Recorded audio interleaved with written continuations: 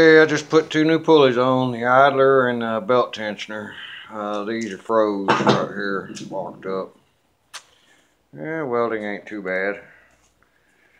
I'll have to get find my small grinder. I got a small one, make it grinding a little easier than wrestling that big 6-inch one over there. So I'm gonna put the deck on, get it out of here and store it off in the barn so we can go ahead and start moving and get that truck in here. Yeah, so far it seems like I'm gonna have to put a head gasket and some freeze plugs in it.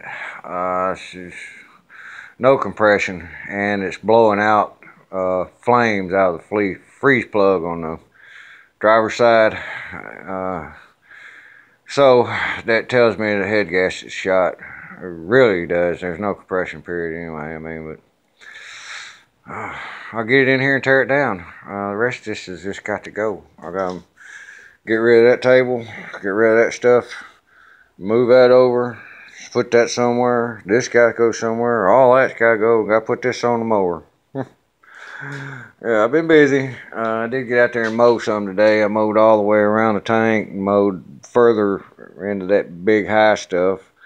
And then I got out and mowed over on the field. And dadgum, one of the lines got hung up on one of the stumps. So this is it. I'll change it out. I'll put this line on right here. Luckily, I got spare parts.